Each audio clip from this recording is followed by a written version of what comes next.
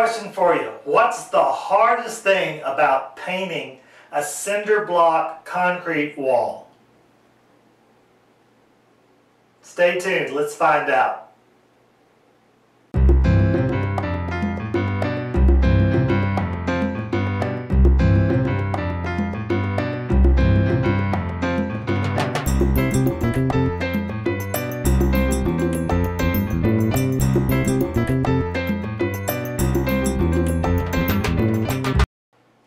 Hi, this is Rick Patterson. Thanks for coming to my video today.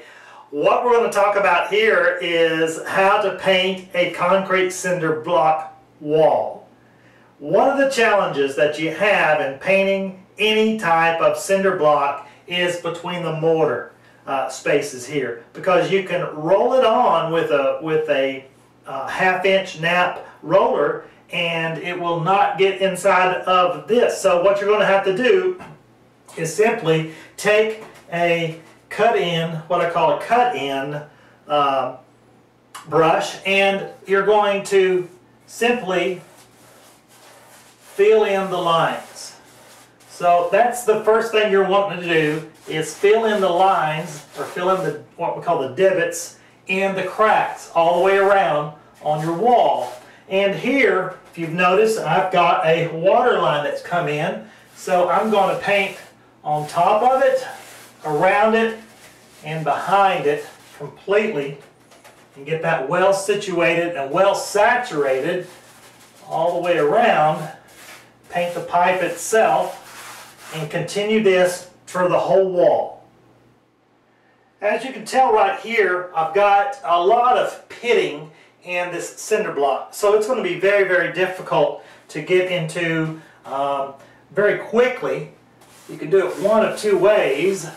You can take a very saturated and what I call a loaded brush and just go back over it several different ways, or you can take a half-inch roller and then roll it as well. You'll have to do a lot of pushing, so I prefer to do this by hand. Another way you could do this, of course, is doing this by a sprayer. So you've got three options. One is with a paintbrush, two is with a roller brush, a half-inch roller brush, or you can just use a air sprayer or a paint gun sprayer and spray the wall itself. So you have three different ways to get into the cracks and the crevices and the porous surface of a cinder block.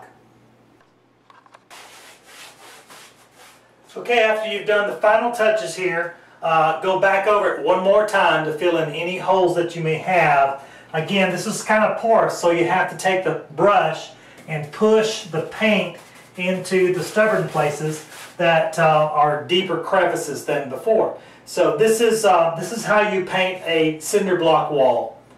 This is Rick Patterson with the Handyman Toolbox. By the way, before you go, I want to encourage you to check out my other videos, and you'll see a link below. Click on it. The 1,000th person that subscribes to thehandymantoolbox.com gets a free tool. Go ahead and register now. See you there.